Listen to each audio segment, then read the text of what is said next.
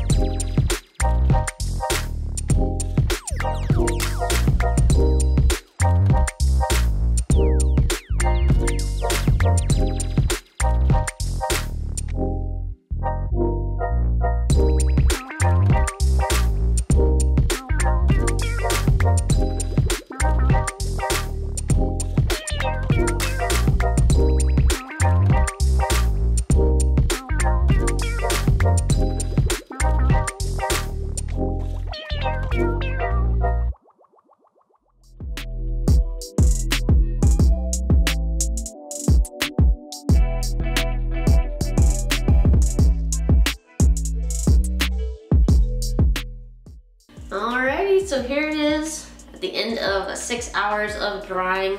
No product on my hair, so no leave-in, no gel, no styling creams, and then also no manipulation, so no braiding, no stretching of any sort, no twists. I really like this. I kind of have a feeling this is kind of what the 30-day detox, if you guys have seen it, if you guys are on Instagram, you've probably seen it. That's where I've seen it the most, and also from your recommendations there in the comments, but I think this is kind of the point of like the 30-day hair detox, which is to not use any oils or butters, creams of any sort on your hair, and kind of see how it looks.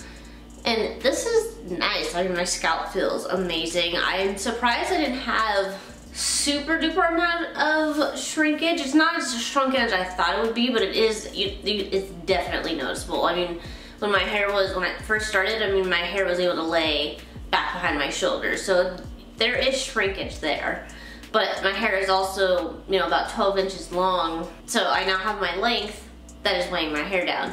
But I think actually like the result of letting it dry down with no product better than I did with product on it. But I am going to probably end up putting some leave-in and styler on it and twisting it up tonight just so, because I know it's not gonna be like this tomorrow if I just sleep on it like this. Like, my hair is much too long now, in my personal opinion, to be able to get away with leaving it how it is with no product and not stretching it. It's just gonna get so matted. Like, it'll just take sleeping on it tonight and maybe the next night, but yeah. But I do like the style. I love my natural pattern and curl pattern. The reason I just haven't been wearing it out is because of length, and keeping it stretched keeps it from becoming matted and locking on itself. But I hope that you guys did enjoy this video. I thought this was like a fun, quick 2-video series of tracking my shrinkage over the course of like half a day. But again, please don't forget to click that subscribe button down below. Keep blooming, and I'll see you guys in my next video.